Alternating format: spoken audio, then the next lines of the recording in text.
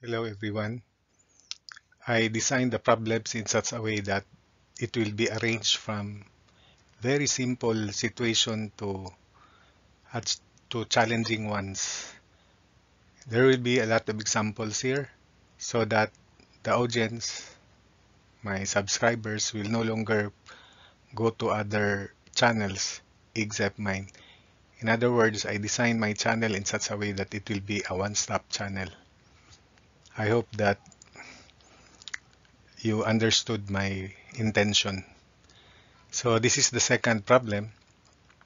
For an isosceles plane surface of base B and height h and with one face in contact with a liquid and the top apex flush with the liquid surface, develop expressions for the force or total pressure, the location of the center of pressure where this force acts, H sub Cp, and the moment of this force with respect to the vertical line through its leftmost point and with respect to the bottom.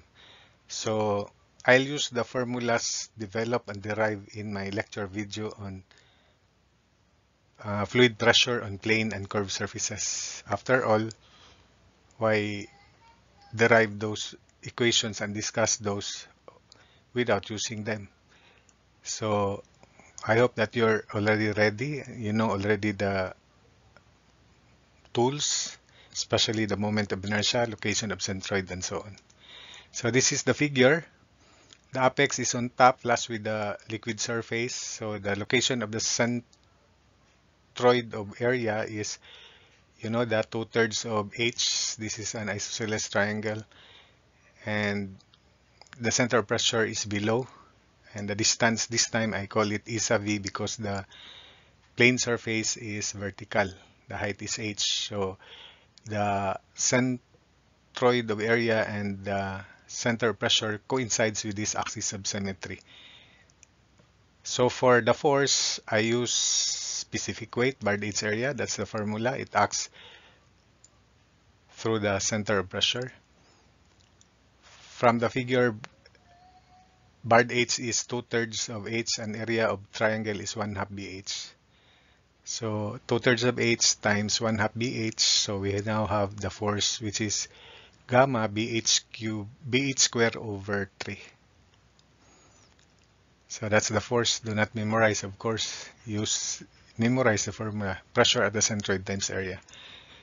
Next, for H sub Cp, let's solve for E sub V. I sub Cg over area Bard H.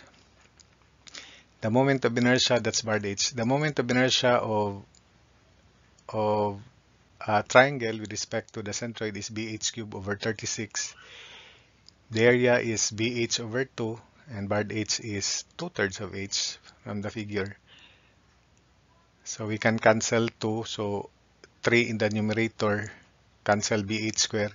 So 3 over 36 of h is h over 12. E sub v is h over 12.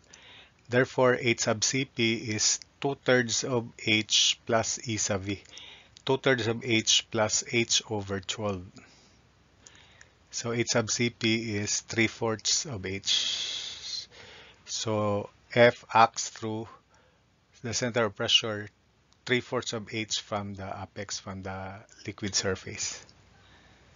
Then finally, the moment expression with respect to the left. So it is just force times b over 2 from the figure. So gamma bh squared over 3 times b over 2 is gamma b squared h squared over 6. And the moment of that force about the bottom, since h sub Cp is 3/4 of h, so h minus 3/4 of h is h over 4. So this is h over 4. So moment about the bottom is gamma bh squared over 3 times h over 4.